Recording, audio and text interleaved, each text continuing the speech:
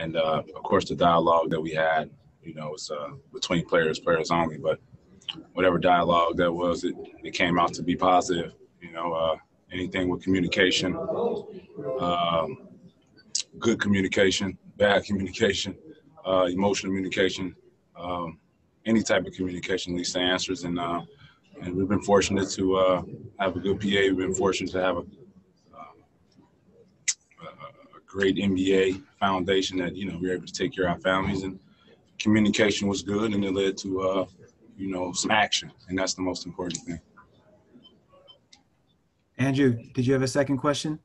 I guess, Pat, would you care to address kind of what transpired between yourself and Michelle Roberts? There's obviously, that was a topic.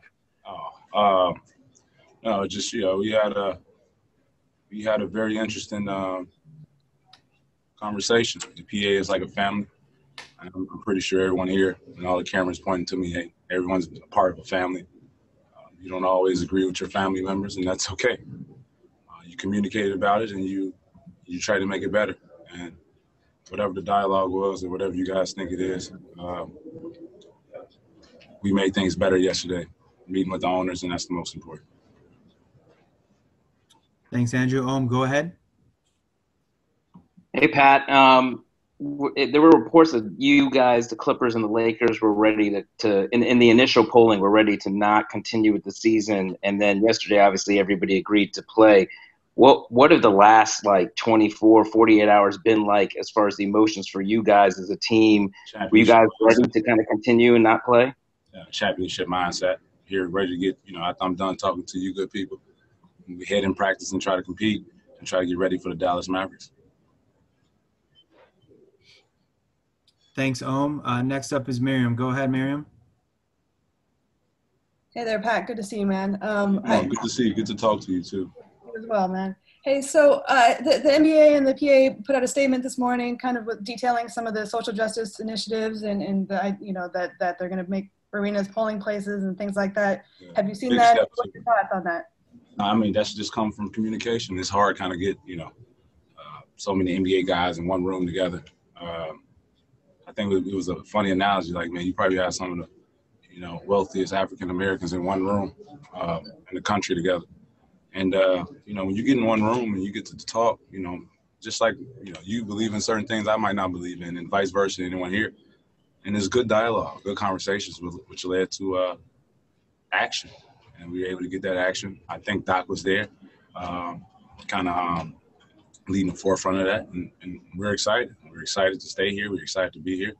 And we're excited to not only compete, but be a pioneer in today's change within the world. Brad Turner from the LA Times. Go ahead, Brad. Thanks, Chris. Pat, how you doing today, man? Brad, good to talk to you. The question is, when all of you predominantly African-American males have a conversation with predominantly wealthy billionaires that are white, I don't know. Are you guys... I wasn't in that conversation, so I don't even know how to answer. Well, but when I talk to on a daily basis, Steve Ballmer.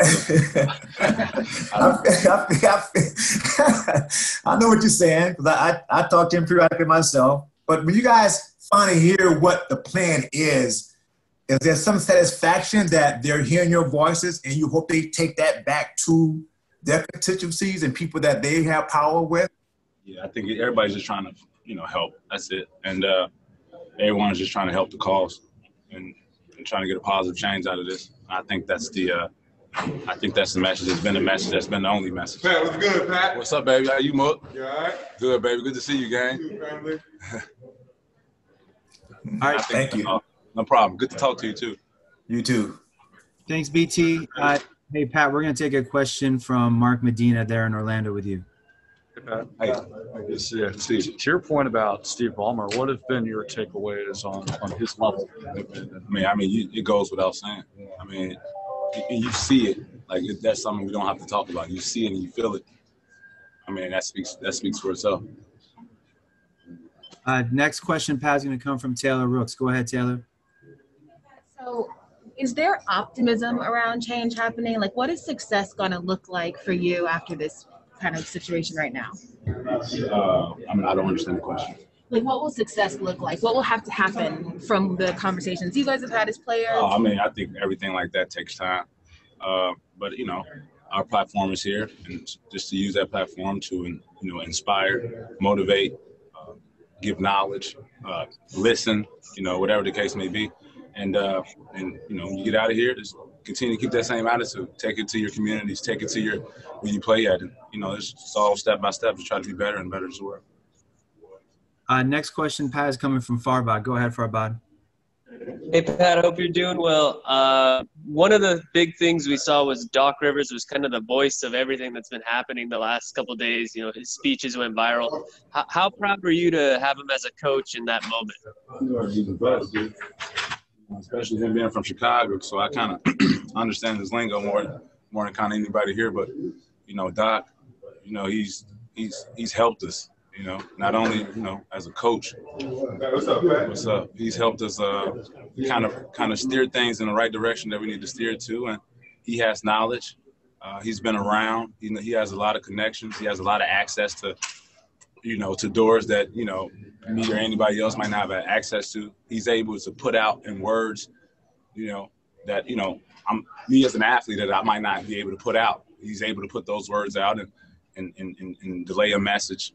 And not only to get through the African-American community, that it gets through to everybody. So, I mean, to you know, fuck that, not even a coach to even have a person like that. To even have a person like that that's in your corner, that's riding for you, that shit, put the ball in your hands, you know? Like, to even have a person like that, it's a great deal of respect. And he's from the crib, too. So, you know, it's